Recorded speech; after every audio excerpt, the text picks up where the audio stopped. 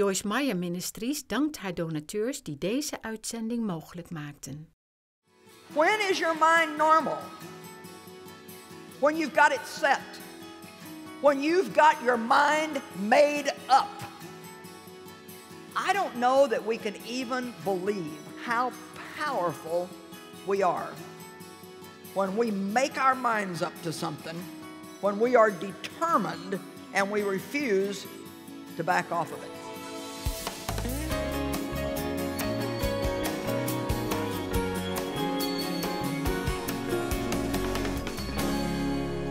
I am telling you that the Word of God has healed my soul. It has renewed my mind.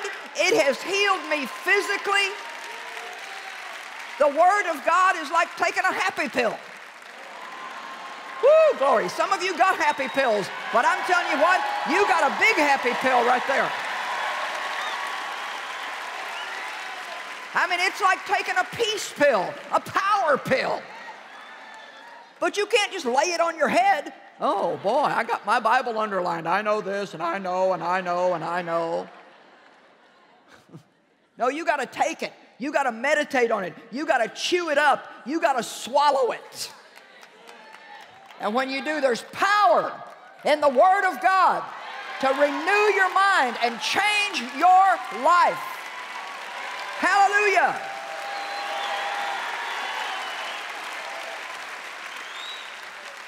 Have some think sessions. Sit down and think some things on purpose. Don't just take whatever falls in your head. Oh, I'm stupid, I'm ugly. Never gonna overcome my past. Nothing good ever happens to me. Nobody likes me. I know those people over there are talking about me. Look at how they're looking at me.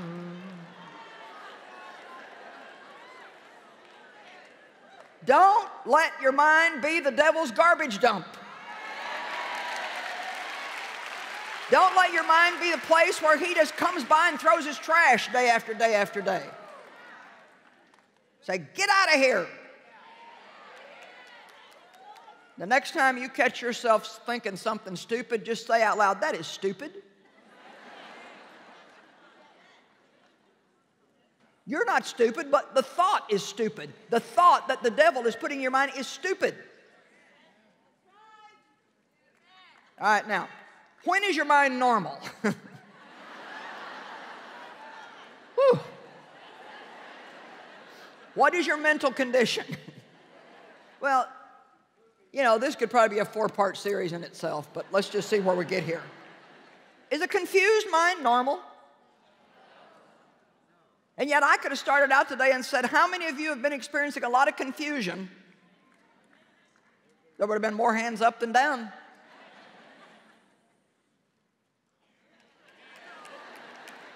The next time you're confused, just say out loud, that's not normal. You say, well, sister, it's normal for me. Well, yeah, but we're changing that today. Amen? That's going to change today. Peaceful is normal. Peaceful. Now, you know, and this is the absolute truth. I had such a mess in my mind that when I finally started getting peaceful, and I'm telling you the truth, I was bored.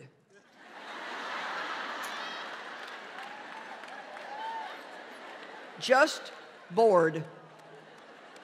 And one of my daughters, Sandra, which she would tell this herself, she's been a real perfectionist and just had to really deal with her thoughts, and God's just given her a beautiful breakthrough, and she's just got so much peace now. And she called me one day last week and she said, I need you to talk to me a little bit about that thing where you said you got bored when you got peaceful. She said, I keep feeling kind of like I don't know what to do with myself. And it's true. You can get addicted to turmoil. We can be so addicted to turmoil that if nothing is going on, we'll start something. But that's not normal. Peace is normal. When you're peaceful, you just might hear from God. Worried, frustrated, angry? That's not normal. Well, you know, I'm just a worrier. I mean, how silly is that? A passive mind. This is an area that a lot of people don't even know anything about. And a passive mind is just open for the attack of Satan. And a passive person is one who does not do their own thinking and they don't do their own acting. They wait for some outside force to move them. They wait to feel like it. A passive person is filled with wishes. They want something good to happen, and they are going to sit right there and see if it does.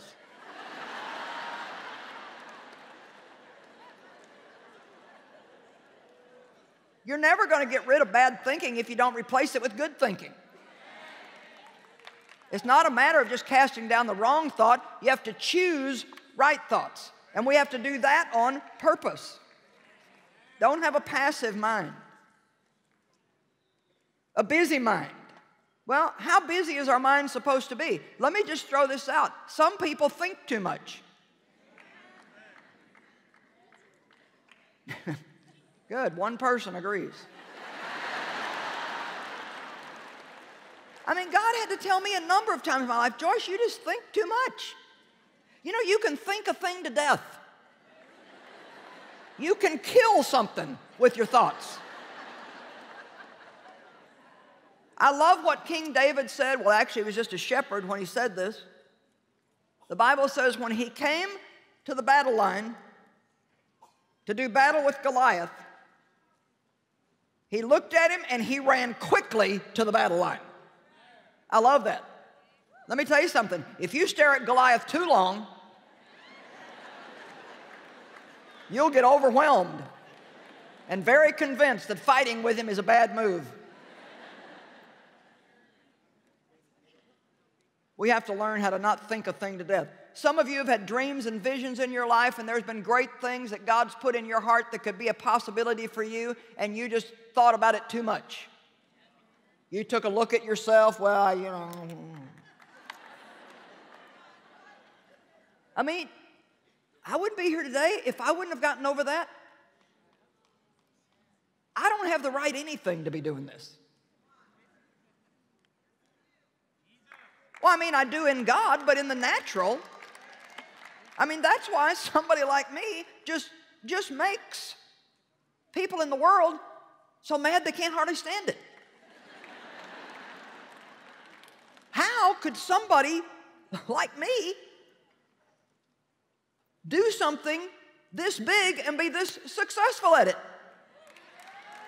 Because it's God, and they don't understand that. They don't understand that. I don't have all the right qualifications. Do you know that of all of Jesus' disciples, and by the way, he prayed all night before choosing them.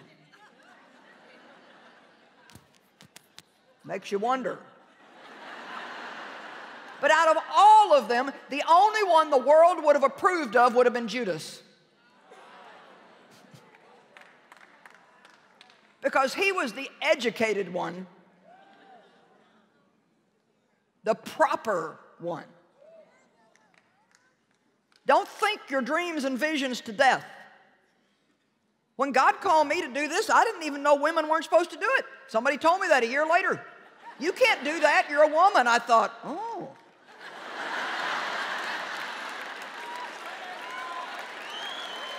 Wow.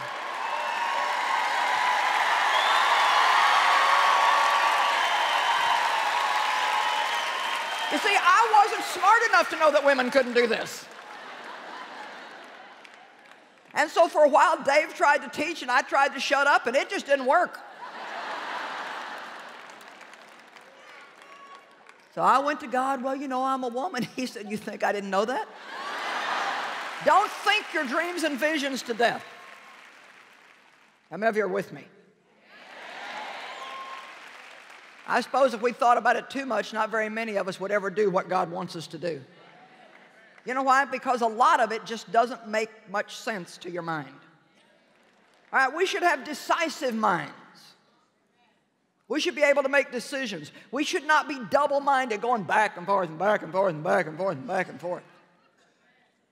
Just make a decision. Well, what if I'm wrong? What if I'm wrong? What if I'm wrong? You'll survive. What if I miss God? What if I miss God? He'll find you.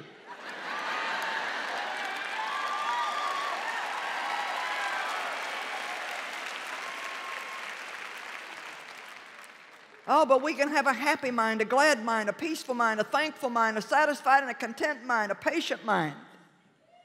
We can have a mind full of ways to bless other people. Since hearing my teaching this weekend, have any of you gotten up in the morning and purposely thought about what you could do to be a blessing to somebody else? Good, that's about 10% of the crowd. What's the matter with the rest of you? You know what it is? You need to hear that one again. And again. And oh, God was talking to me. Oh. What should be the normal condition of our mind? 1 Corinthians 14:20.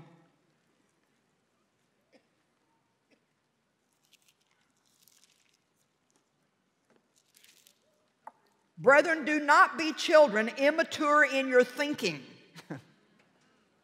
Continue to be babes in matters of evil, but in your minds be mature men. Wow. When is my mind normal? When I'm not thinking like a baby. What about me? What about me? What about me? What about me? No, you missed the robot. I ain't doing it again. When is your mind normal? When you've got it set. When you've got your mind made up. I don't know that we can even believe how powerful we are when we make our minds up to something, when we are determined and we refuse to back off of it. No wonder the Apostle Paul said, my determined purpose is to know him and the power of his resurrection. When you say that, you're saying, I don't care how long it takes. I don't care how much effort it takes. I am going to keep at this until I know God personally, the wonders of his person, how marvelous he is, till I know his character. I'm determined to know him. The Apostle Paul said in 1 Peter the same thing about resisting the devil. Be determined to resist him at his onset, to stand against him, to be steadfast, to press through every attack of the enemy. Be determined. You won't even exercise regularly if you're not determined. Do we have to talk about that? Well, sister, I would like to get a little more exercise. I think I would feel a little better and not be so stiff, but I just hate it. Well, first of all, you need to stop that. You can make your mind up to things. Now, don't throw something at me. You don't have to overeat.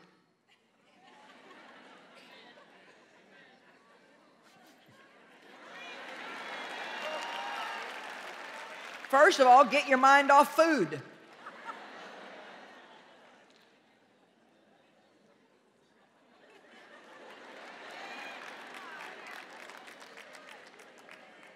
Hey, food's good. I enjoy my food.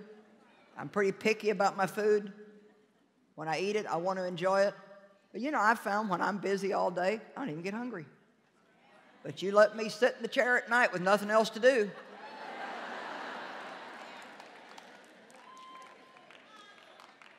Think about it, think about it, think about it, think about it. Think about it, think about it, think about it. And probably the more bored you are and the less active you are, the more you want to eat. Come on now. I'm just trying to help you.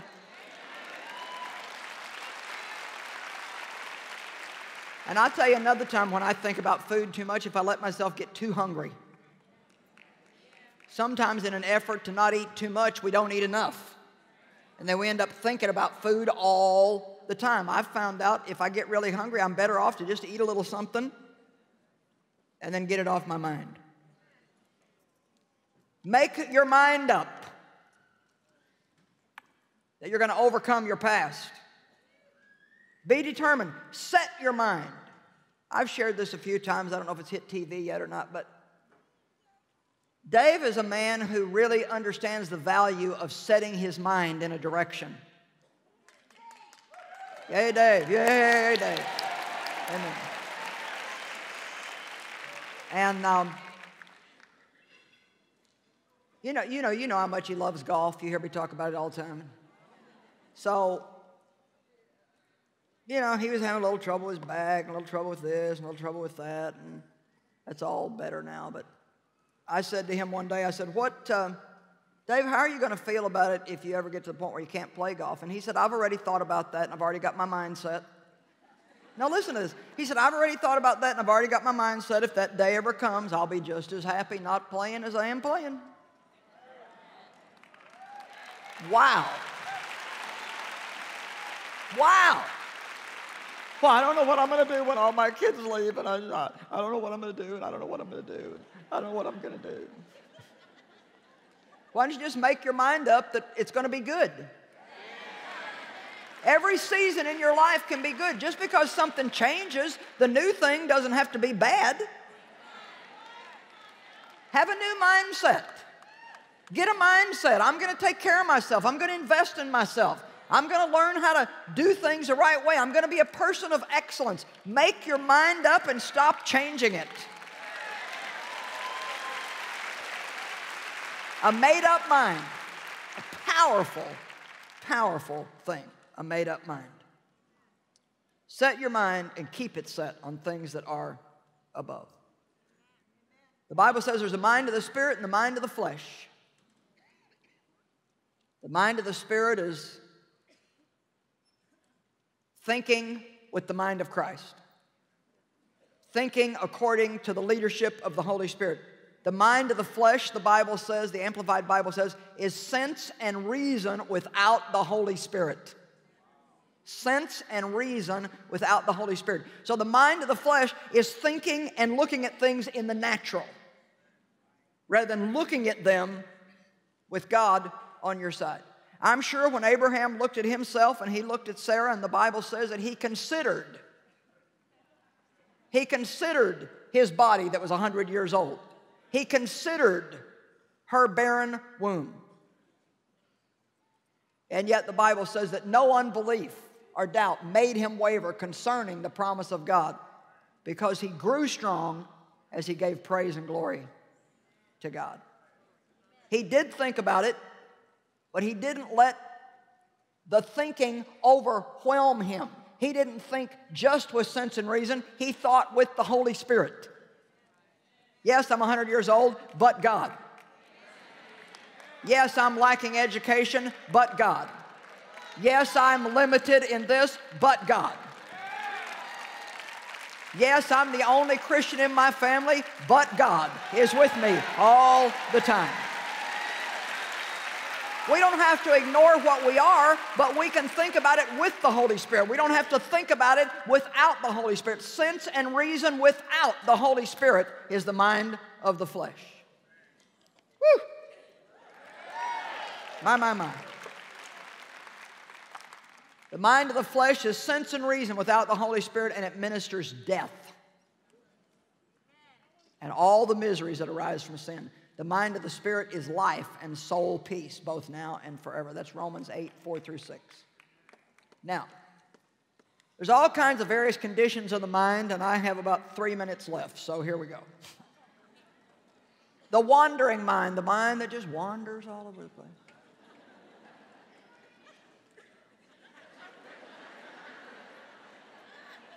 We are pitiful.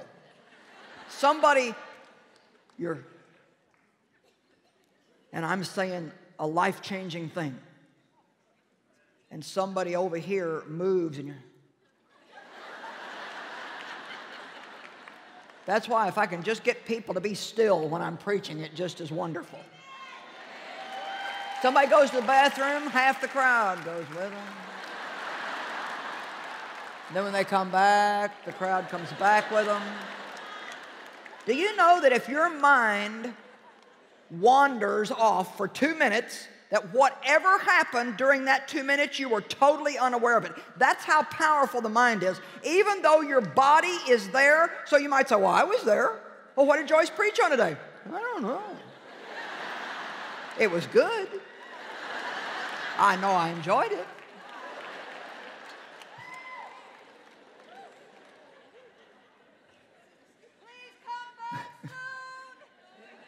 I think one of the things that we struggle with the most is just not being able to keep our mind on anything today because there's so much coming at us. So you could start by trying to keep your mind on what you're doing. A wondering mind, I wonder about this. I wonder. Yeah, I wonder. I wonder. A doubtful and unbelieving mind, a confused mind, a critical, suspicious mind. Let me ask you a question. Do you really have to give your opinion about everything in the world?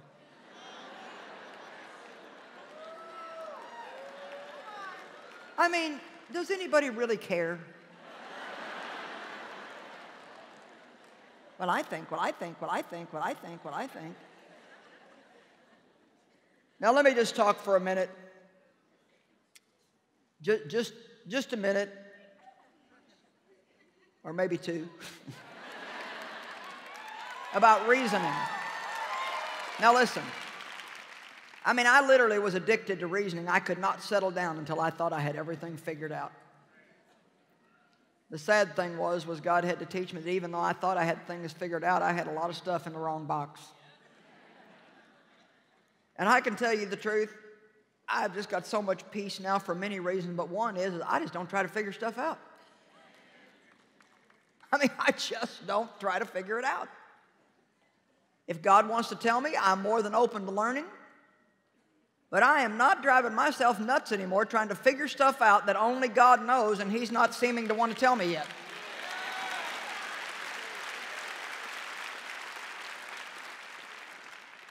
Now, why did they get healed and I didn't get healed? Why, God, why? When, God, when? Just say, God, if you want me to know, tell me. I'm open to learning. There's something here I need to learn, teach me. But you just need to announce to the devil, I am finished trying to figure things out. Remember back to 2 Corinthians? Arguments, theories, reasonings. We need to cast those things down. Start learning to say, I am not going to try to figure it out. And when people come to you and say, man, I heard about your problem, so what are you going to do? You need to say, I don't know, and I ain't going to try to figure it out.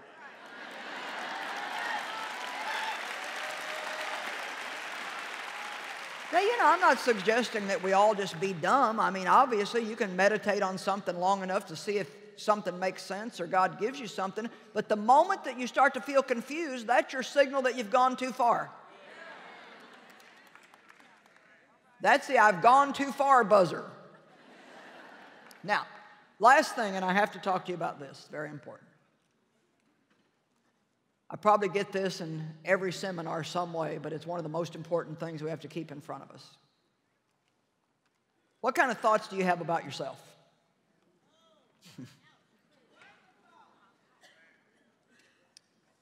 You know, we have to learn how to think like God thinks. So let me just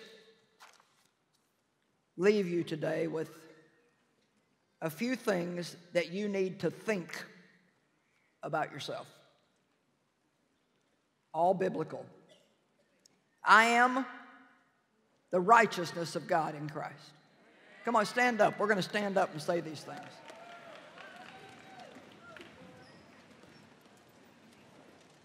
I am forgiven. I want you to close your eyes and just drink these things in when you say it. Say, I am right with God. I am forgiven. I am loved. I am powerful. Able. Justified. Redeemed. Restored. Blessed. Creative. Complete. A new creature. Dead to sin. Free from guilt. The home of God. Changing for the better every day. I am bold. I am confident. I am wise. And I have the mind of Christ. Amen. All right. I love you all. Love you, love you, love you, love you, love you. All right, well, be blessed in the name of Jesus. Go in peace. Well, I believe that today's teaching has helped you understand how to meditate on God's Word.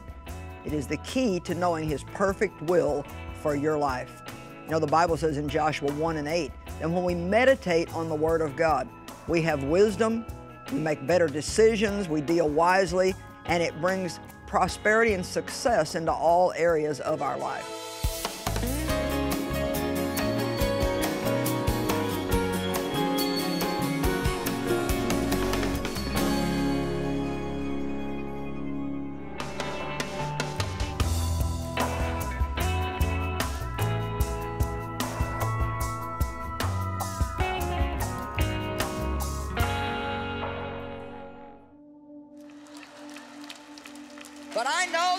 But I know that the Word of God is true and that He changes lives and He gives you a life worth living. Misschien ken je Joyce Meyer van haar boeken of van haar programma Enjoying Everyday Life. Maar wist je dat Joyce Meyer Ministries ook overal ter wereld concrete humanitaire hulp biedt? Door middel van voedselverstrekking, ziekenhuizen, noodhulp bij rampen, het bevrijden van slachtoffers van mensenhandel en nog veel meer. Deze christelijke hulporganisatie heet Hand of Hope en draait volledig op giften. We do humanitarian works all over the world. You know, here we are in Haiti. I'm here in Thailand. Thessaloniki, Greece. In the back bush of Africa. On the Mekong River. The city of Phnom Penh. Human trafficking. Today's term for modern slavery.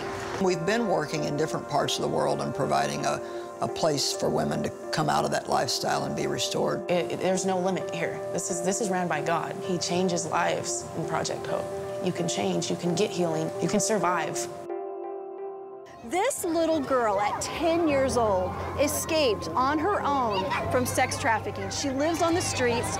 She was rounded up by vans that travel around and steal these children. They were actually weighing the little girls so that they could ship them out of the country.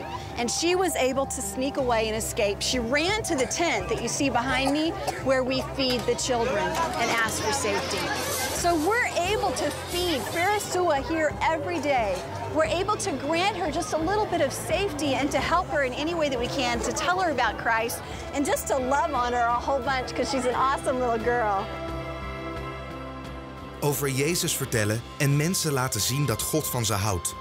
Ja, de vele noden op de wereld gaan een mens te boven. En misschien vraag je je zelfs af of je er überhaupt wel iets aan kunt doen. Maar dat kan dus wel degelijk. Hand of Hope, de christelijke hulporganisatie van Joyce Meyer Ministries, is daar het bewijs van. Alles in één keer oplossen gaat niet. Maar wij bieden mensen één voor één de helpende hand.